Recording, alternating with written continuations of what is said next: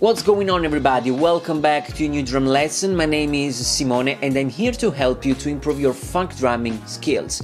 Today I want to show you a new groove that can help you to bring to the next level the coordination between the snare drum and the kick drum.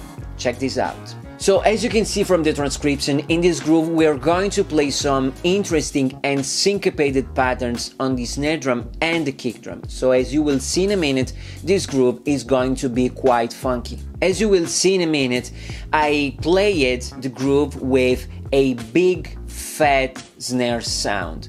Okay, because I think that this is the right sound to have for a groove like this one.